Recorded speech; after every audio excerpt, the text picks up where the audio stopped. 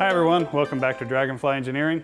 So I'm going to try a new series where we make a quick part during the day for any number of reasons, and today's use is going to be a fixturing tool that will attach this ultrasonic knife, which is, if anyone's not familiar, it's basically an ultrasonic actuator that vibrates a knife blade like an X-Acto blade at very high speed, like 20 to 30,000 hertz. And that vibrational energy actually helps cut through things with the heat that's generated from the mechanical vibrations on the little razor blade itself. And for those who've watched This Old Tony, kind of the OG of the YouTube maker universe, he actually showed this ultrasonic cutter, which I promptly went out and purchased, on his show. And he took this apart and showed how it worked and everything. So if you wanted to learn more about ultrasonic cutters, you can check out his episode. Unfortunately, which I believe a Korean company makes this, they don't make this model anymore, as far as I could tell. So I use this thing a lot during the day, but I went and bought a new version, I think from the same company and probably all the same interior bits and pieces. And this one, we're gonna make a bracket that clamps onto the outside diameter of this knife, this plastic housing, and bolt it onto the end effector of a robot. And then also what we're going to do is hot wire this button, which turns on and off the ultrasonic energy on the knife with a wire either connecting inside of this control unit or out here at the button itself to have the robot be able to turn this cutter on and off. After which the robot will be able to cut sprues off of plastic parts or modify plastic parts or even cut out sheets of plastic with the ultrasonic cutter. So stay tuned and enjoy how we make it. Thanks. Okay, so I designed this bracket in SolidWorks CAD system, which is what you see on the screen here. And you can scroll back through the design history to the various steps. So here I basically just sketched a coaxial circle, as you can see, with the proper dimensions for the tool, and then extruded that into a cylinder. And then you can see how I just went and added more features. These are screw holes and mounting holes, a slit for the clamp to kind of flex onto the body of the knife, and then some fillets to account for the tool radius, because you can't machine sharp corners with an end mill in this orientation that we're going to use. So that's the final design, and then next we're going to switch up to the CAD system, so a different computer, or the CAM system, I'm sorry. And here you can see the same model that I imported, and we will start with a pilot hole down the middle, and then a larger diameter hole to hog out the inside, followed by a 1/2 inch end mill that's going to face off the top of our stock, which is basically just a blank stock of aluminum without any precision dimensions. I just mount this in the vise and face off the top and machine out the part from inside. So here you can see the profile of the inside and the outside using the same 1/2 inch end mill, and we're going to effectively just hog out the inside after we cleared with a large drill bit, and then go and do the outside profile. Now if we zoom in here, you can also see how I've got a coarse or a rough cut and a finish cut. There's basically two sets of lines there. So the operation is going to be to cut out each height and then do a finish cut. So here you can see how I've just got a rough piece of aluminum that I put in the mill, and I'm machining the first corner to set basically the origin of the part inside of this block of aluminum. So this is kind of the quickest way to do things, is you just basically just have oversized aluminum, and then you just cut in to find where the part is going to exist inside of that block of aluminum. So here I'm kind of testing and making sure I can cut all the way across. And now I'm doing the same thing with the Z-axis, so I'm plunging down into the depth of the aluminum. Again, so I don't have to do an arduous step of squaring up the aluminum. And here I'm actually setting the tool height, because I know I cut down inside, but I'm going to double check to make sure that I actually don't leave the surface of the aluminum as we machine the whole part. So I'm kind of just skimming along the top to make sure that the part will remain inside of the aluminum block that we've loaded in. And then shortly thereafter I will do the tool tip touch-offs, and this basically sets the height of the tools. So the first was the 1/2 inch end mill, and now where I'm touching off the first pilot drill, and then the much larger drill. I think this is 7/8 or approximately 22 millimeters. And then it's time to run the program. And it's as simple as that. So this will be a time lapse of showing like the different machining operations. This is the drill peck for the first clearance hole. You usually have to drill out the center for a larger drill bit like this one, because on larger drill bits, basically it doesn't really cut material out of the center web part, you know, so you kind of have to clear out the flat area of the drill bit for these larger ones. And the RPM was reduced on this as well, so that you know, I don't start melting the aluminum. I think there is probably 3 horsepower of, or let's see, what is that? That's about 2 kilowatts of power that was being dumped in friction into this tool.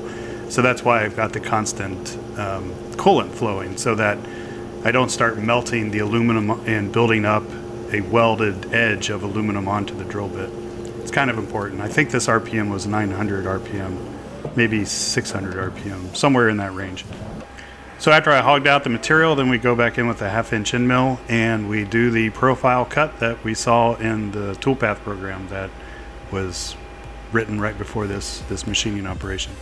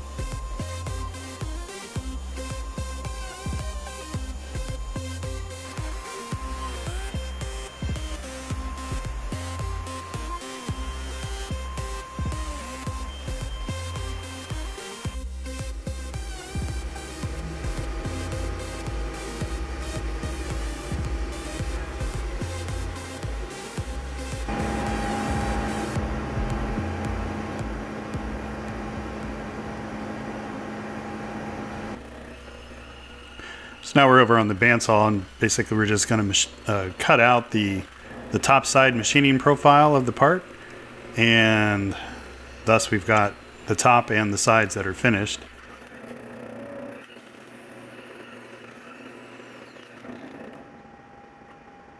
Here I'm going to switch out the vice jaw with basically a V-groove to help retain this part in the vise so that it doesn't try to rock itself out. And this is a soft jaw, so you can just have a rough cut. And here we're going to face off the back of the part using a shell mill. Sometimes it's a good idea to actually machine away some of the excess aluminum, but I didn't do that here, and you'll probably hear how it will tear out here pretty soon.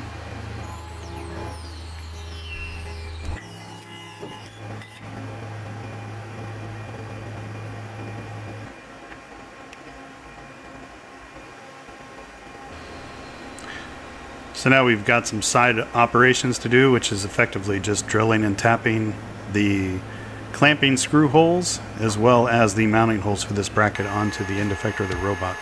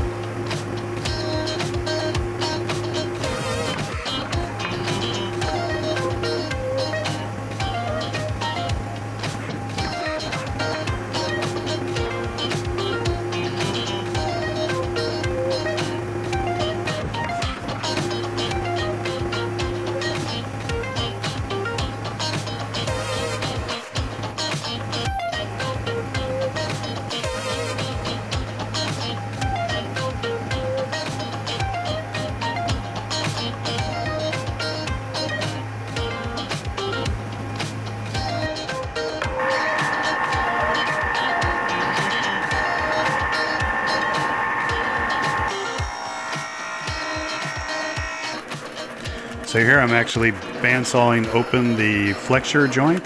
So after the screws are threaded into those two holes, and we cut all the way through the closed loop of this clamp, then it will flex a little bit. So as we tighten the screw down, the hoop that we create with this expansion joint that's made by the bandsaw blade will constrict onto our knife. Alright, so it's now time for final assembly. You can see our finished part here, and we slide that guy onto our plastic housing of our ultrasonic knife, and then the fit actually worked out pretty good. I added a little bit of clearance, because now what we're going to do is add these M4 screws, which are clearance hole on one half of the clamp and then threaded on the other. And then when I tighten these threads down, the hoop that we've machined is going to clamp down onto the body of the knife. And these schemes, or this structure, has always worked out pretty good for me. It just always seems to just clamp down good. If you give yourself, you know, like a 20 thousandths clearance, then you effectively just clamp down on the entire radius or diameter of the part. And this is just an up-close view of the final assembly of the clamp onto the housing of the ultrasonic knife plastic body. So the next step is to try to hot wire the switch inside of the housing of this ultrasonic knife such that the robot can turn on and off the ultrasonic actuator inside. So we got to open up the housing and get access to the little finger switch that's that white button at the top of the part right there, or of the knife body. And I actually tried to get inside of the main unit where the drive circuit board is, but I discovered that this ultrasonic knife is actually actuated or turned on and off by a microprocessor. So it's not just a simple on-off switch, but there's a signal that goes to the control logic inside of the main housing. But here you can see how we've got the cover off of the hand unit, and that's the button that we need to basically hot wire in with our own leads to the robot itself. This is an up-close view of it. And unfortunately though, yeah, we basically have to duplicate the switch with two wires coming off of that little circuit board. And here you can see I was basically trying to determine if that was the case, and as it turns out it was the case. So the unit actually is looking for a signal to activate that ultrasonic actuator, which is what you see right there. That's that stack of plastic rings and then metal rings. That's the stack of piezoelectric crystals, which create the vibrational energy which transmits along that metal shaft and into the razor blade at the end of the unit there. So here I've got an external cable that I've stripped the end off, and I'm figuring out the length of the wire. And here I've got a little diamond tool on a Dremel to cut a slit for this. It's kind of an oval shaped wire, like, or maybe a floor type of wire where it's like you can lay it down on the floor and walk over it maybe. I'm not sure. But anyway, Roger gave that to me. Here I'm fitting it into the slit there so that it's secure. Then we get the original strainer leaf back in there and kind of weave the wire around inside of the guts of the casting. And the next we're going to strip those wire tips, solder or tin the ends, or add solder to the end of the wires. And then we're going to solder those onto that little black push button switch that you can see right there. It's a little tricky because I'm basically doubling up on that switch, so there's existing wires and solder contacts, so I have to be a little careful to make sure both wires are soldered down. And then put it all back together. That was a little injection molded white cap for the connector, and then that other little circuit board was an LED to indicate that the ultrasonic energy is on and off. And then we put our clamp back on, and we are close to trying this thing out. So here we turn the power on, and then I want to demonstrate how the little microcontroller receives the signal. So you can see when the wires touch, the light doesn't turn on, but when they release, then the light turns on, which means the ultrasonic energy is on. So it's a falling contact, turns on.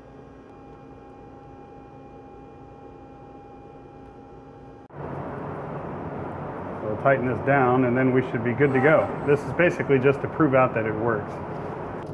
I don't have a magnet disconnect because there is potential for some force that needs to be applied. So the magnet mount may actually knock this thing off. So there's a little bit of risk that I've rigidly mounted this tool onto the end effector. But there we go. I think we're set. So the other end of this wire will go to a switch, which is controlled by the robot controller. It won't actually actuate with a voltage output, but I do need to have a real switch or a relay, or probably a solid state relay that acts like a switch would work as well. So anyway, thanks for watching this quick part fabrication and installation, and I'll talk to you guys later. Bye.